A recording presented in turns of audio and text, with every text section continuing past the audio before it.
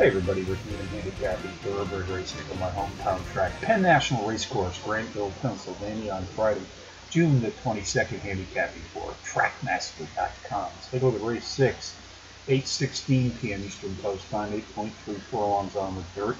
We have fillies and mares 3 years old and up racing for a starter allowance prize of $16,200. Contenders number 2, Amanda's Best, number 1, Elma, number 4, Lady Turk, and number 5, Shackle Be Good.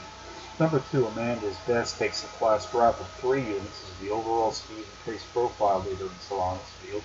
They sit the board in power and fashion in each of the last 5 outings, with no finish worse than second, including a pair of power run wins embedded in this recent streak of racing consistency. Number 1, Elna, the morning line favorite, has hit the board in 4 straight, winning twice, including a power run win in their last start.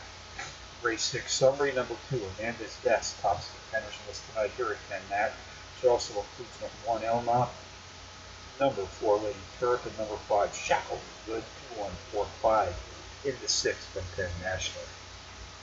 Friday longshots, Churchill Downs, race 5, number 11, Catuga County, 4 to 1 in the morning line, drops in class by 6 units, and it took the board in power run fashion in 2 of his last 3, missing his diploma in his 3rd race back by just a photograph back at the wire, and determined to kept the lead break made.